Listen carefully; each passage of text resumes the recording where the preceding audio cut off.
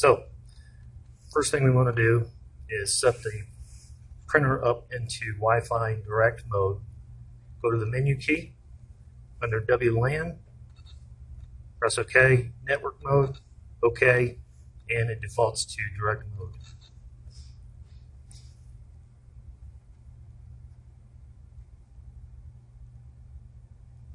Now, before I connect to the printer with my phone, I'm going to go to my LabelLink, and I'm going to download a project. Here, I get to sign in to LinkWare Live.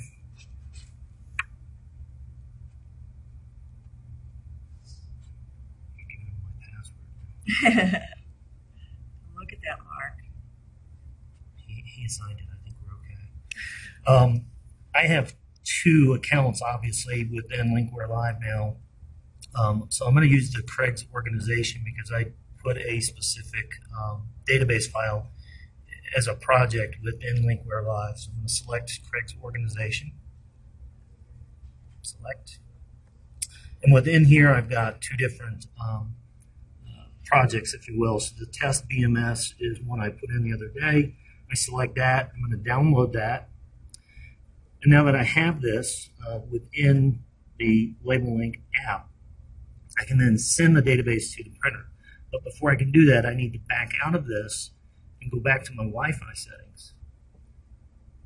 Under Wi-Fi, I select the Direct Brother. In this case, it's been renamed as Direct Brother Demo 1. You'll probably see something that says Direct Brother PT-E550. And then there's usually 4 unique digits at the end.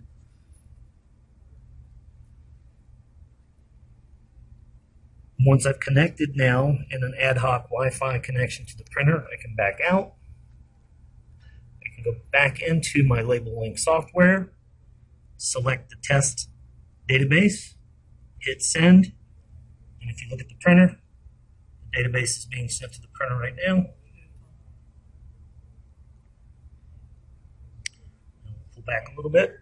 So to access that database to start printing labels for it, simply hit the database key, and it actually defaulted right to that database. I select OK. Now I can go in, select a range of records that I want to create labels for, hit OK, and I've just made labels for each one of those records.